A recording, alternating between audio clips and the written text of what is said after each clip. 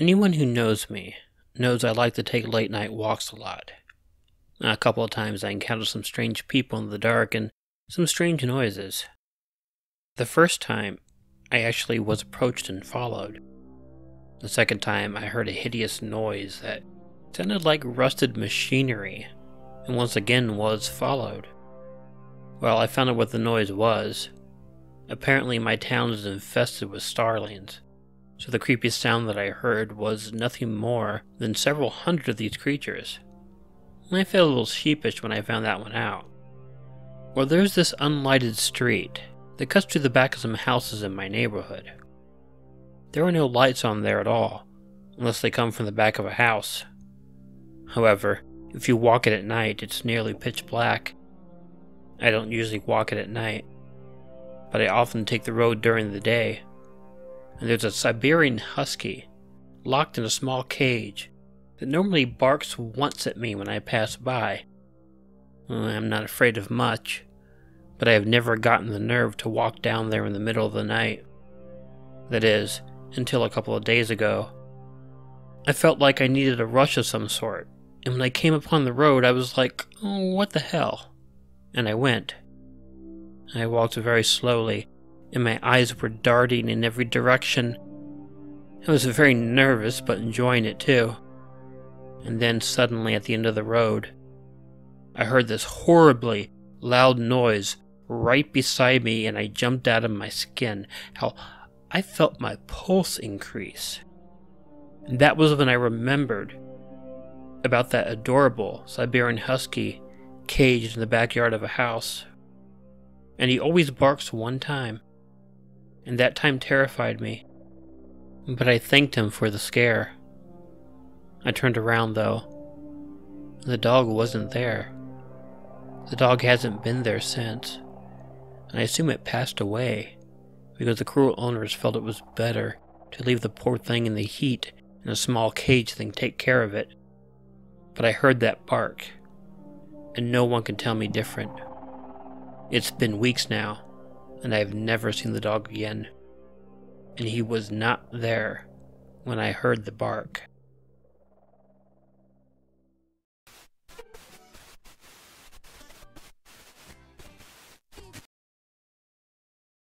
First off, I don't necessarily describe myself as a believer or a skeptic in the paranormal, but I want to believe there is something there. It makes life more interesting that way. But I also don't see every little unexplained incident as proof of paranormal activity. The setting: a row of 4 townhouses all connected by a common wall. Fairly close proximity to an old cemetery, but that's the only connection to any sort of death. They are all fairly new, and I was the first owner of the place, so there was no residual energy from previous occupants.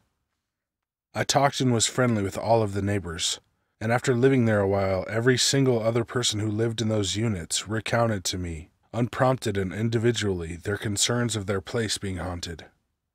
I'll include some of my personal stories, my wife's, and my neighbor's stories to the best of my memory. This was several years ago. First weird occurrence. Sometime in the middle of the night, I don't recall exactly when, I am awoken by my somewhat protective dog growling and staring out into the hallway. I sleep with my bedroom door open because, in the event of an intruder, I want my dog to be able to get to the person before that person makes it all the way to my bedroom.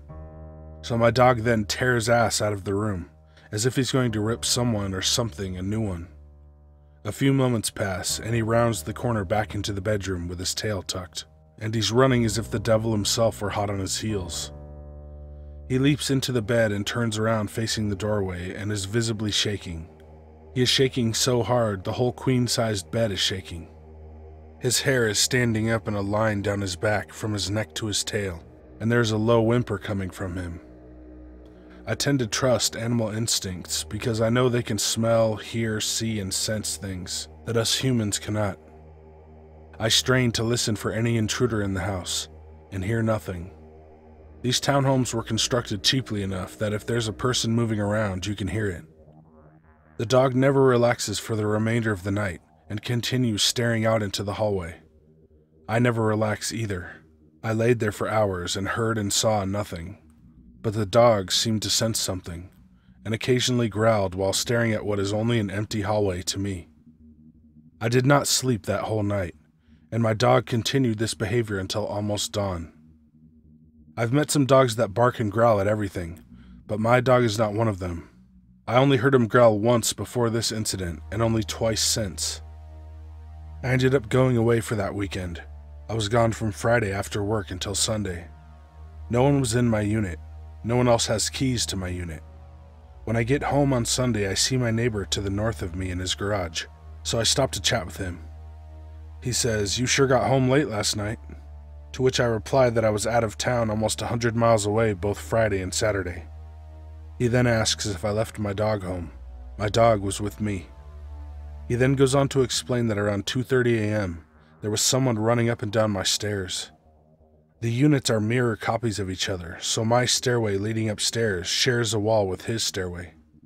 They were insulated well enough that you don't hear someone walking down the stairs in the adjoined unit, but if someone runs or drags something heavy, you can hear it and feel it.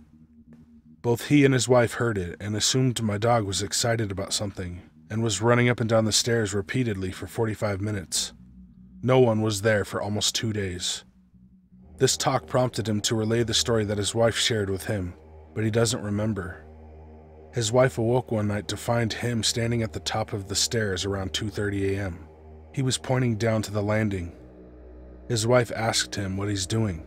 She said he just pointed and said, "Tell him to leave me alone." She asked, "Who are you talking about?"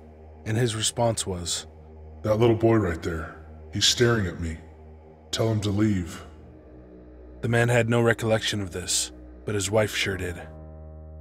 The neighbor to the south of me told me one time in casual conversation when I asked why I hadn't seen his girlfriend in a while, that she didn't like coming over because when she stays the night, she hears an old man whispering in her ear when she's trying to fall asleep. Now my girlfriend had a strange one as well. She had just recently moved in with me and I was out of town for some reason or another, so it was just her home alone. It was winter and there was fresh snow falling. This plays a part in the story. She was woken up by a pounding on the door, once again around 2:30 a.m. She peered out of the bedroom window. It was on the top level, but provided a good view down to the front door. No one there. No foot tracks in the fresh snow. She tried to go back to sleep, but the pounding persisted intermittently. She thought maybe someone was drunk or high and lost, and maybe they were pounding on the back door. That was entirely plausible as this was a whole community of 200 units of townhomes that all looked pretty much exactly the same. So she cautiously crept downstairs and tried peeking through the side window to see if anyone was on the back deck. No one there. So she went to the back door and flipped on the light. No one there. There were also no tracks in the fresh snow, no tracks to the neighbors, no tracks in the backyards, no sign of anyone moving anywhere through the fresh snow. She turned off the light, double-checked the locks, turned around to go back upstairs, and boom, boom, boom. The pounding started again on the back door where she had just been standing. She said she ran upstairs as fast as she could and jumped into bed. She then made a request of her father, whom had passed away only a few months before this. She said, "Dad, if you're out there, please, please make whatever this is go away. I am really scared." And she said the pounding stopped immediately, and then it felt as if a curtain of calm and peace suddenly enveloped her. The next morning, there were still no tracks anywhere in the snow. After chatting with people that lived in that community, it seemed that ghost stories were fairly common. It became a running joke with the neighbors. Like any time something went missing, an appliance broke, or something got moved from one part of the house to the other with no explanation, we simply said to one another, "It's those damn ghosts again." I moved out of there over 2 years ago, and have had no unexplained happenings since, so whatever it was seems to be located there, and isn't connected to me.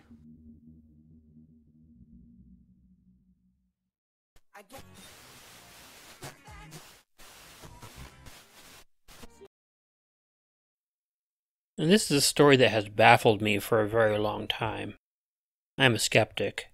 I have been a skeptic, and I will always be a skeptic. I actually do have what I consider to be an explanation for this, but not sure everyone will agree. You know, Waverly Hills Sanatorium.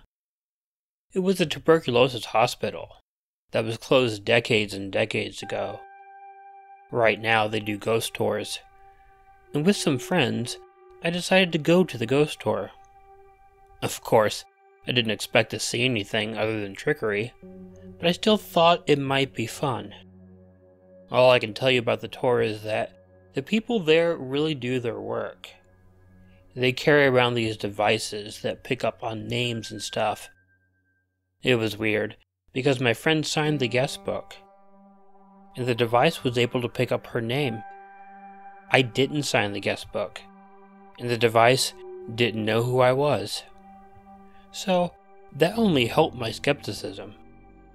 There is the device that ghost hunters use, called a ghost box, that supposedly picks up the voices of ghosts.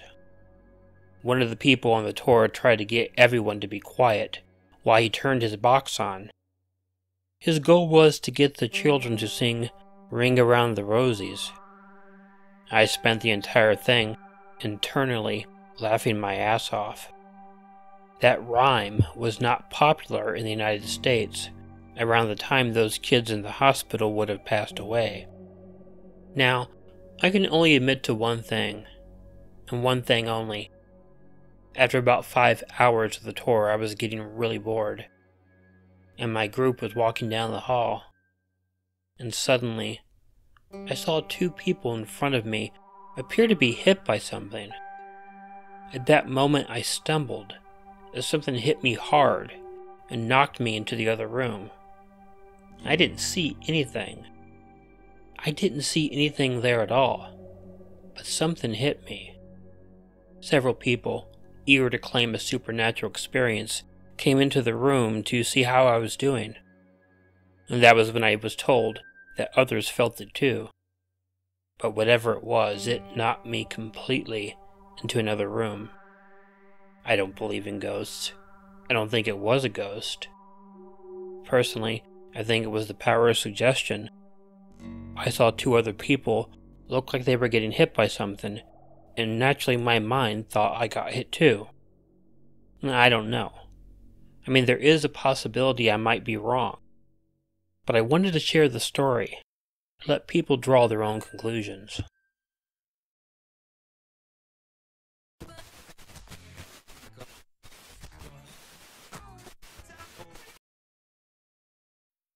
About 4 or 5 years ago, I saw this thing in my basement. I say thing because to this day I'm not really sure what it could have been. I just know that it wasn't anything shy of paranormal. To preface the story, growing up, my dad was a raging alcoholic. Every day he would come home from work, drink an 8-pack of Bud Light all by himself, and then go into the basement and drink nips. His relationship with my mother and I was poor. They would constantly fight, and as the years passed, he spent less and less time with us. Until just a year before this story, he had flown several states back home to California, where he still is today. I'm 17 years old now, so I think I was 12 or 13 when this happened. I had gone down into the basement to take care of my rabbit. It was just my mother and I who lived in the house, and we had a lot of pets. We had to keep my rabbit in the basement for a short while, as I had been fixing up my bedroom and didn't have room for his cage. I knelt down in front of him and was giving him attention, when all of a sudden I became aware of something else in the room. My rabbit noticed too, and backed up to the far corner of his cage. Before continuing further, I'll explain the layout of my basement as best I can. It's your classic eerie, damp, and dark basement, which without question had made this experience all the more horrifying for me at the time. The stairs go down, and in front of you is the washer and dryer. You turn left to the rest of the room, shaped like a square. My rabbit cage to the right, a couch against the middle of the wall, coffee table in front of it, and then to the far left, a door frame leading to the other side of the basement where my dad's room had been. A light bulb hung from the ceiling in the middle, right over the couch. As I felt a shift in the atmosphere, I quickly turned to see what the source could have been, and I felt my heart sink. In the doorframe leading to the other side of the basement, this dark shadow of a tall, stocky man had moved into view. And when I say moved into view, I mean just as I had looked up, it seemed to come around the corner, before settling in the doorway. It had no details, and all I saw was a silhouette, but from that I was sure it was a man. It looked far too much like the silhouette of my father, but at the time, and even now, my father is very much alive. It couldn't have been his ghost. At first I was completely frozen. I knew in an instant it was something otherworldly. And though I had always enjoyed the idea of paranormal activity, I knew whatever this was, it meant no good, and I was almost sure I was in danger. A few seconds passed, and then adrenaline kicked in, though I told myself it was best if I stayed calm and showed as little fear as I could manage. I closed the rabbit cage and stood up, all while watching this thing. I'd realized that unfortunately I'd set my phone on the coffee table, and I dumbly decided that I wouldn't leave without it. I walked towards that thing, calmly, but each step I took, my heart lodged itself in my throat. I grabbed my phone, and with that, flight mode kicked in, and I could no longer maintain a calm facade. I turned and sprinted up the stairs, locking the basement door behind me, and ended up hyperventilating on my couch for several minutes.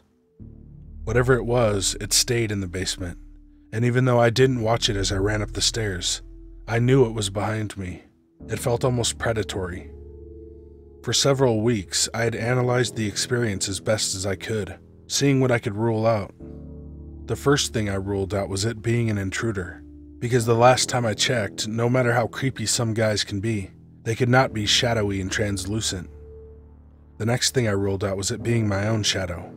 I'd wondered for a while if I'd managed to scare myself, thinking my shadow was something else in some brief moment of anxiety, but it was all wrong. As I knelt in front of my cage, that thing was standing, and it didn't move when I stood up and walked towards it. The second part that confirmed it was not my shadow was the location of the light bulb, the only light source in the whole basement, and it was right between that thing and myself. My shadow had been in the exact opposite direction.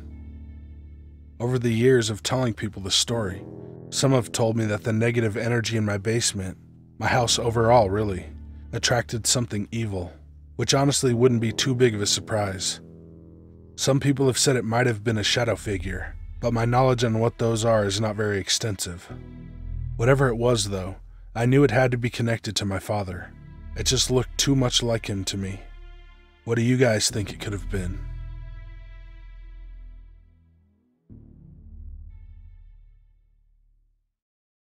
Hey guys and ladies, thanks for watching. I want to thank Killer Orange Cat for working with me again. That dude has been my buddy since I started doing this, and he was a guy I listened to before I started. So if you've never checked any of his stuff out, go check him out. And how'd you guys like that intro flip? That was Killer Orange Cat's intro, If I Did It. And on his channel will be my intro, If He Did It. So we thought that would be a pretty cool idea. I'm not sure, but I don't think anyone's done that. So make sure to go check out the other half of this collab on his channel. I'll have a link to his channel in the description. Also, my shirts, Patreon, Instagram, and Twitter will be down there too. And that's about it. So, be good to animals, even people. Sit.